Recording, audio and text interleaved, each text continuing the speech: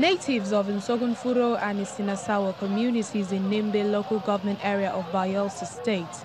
They have taken to the streets to celebrate the end of the communal crisis that kept the communities apart for almost 18 years.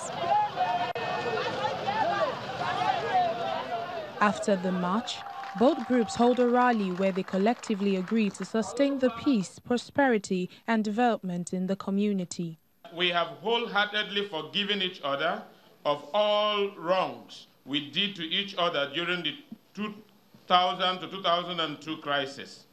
That we have formally dropped our identities as Isongufro and Isenasao.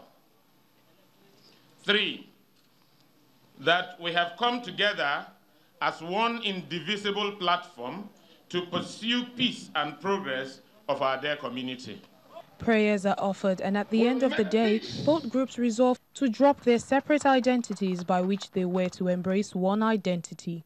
We have come together to say no more fighting. For the community to move forward, for our lives to move forward, we must unite.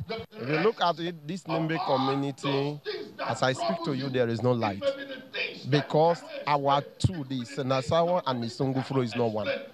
So we decided that we should come together and move this community forward. Now we are all one. We have united. The women are happy.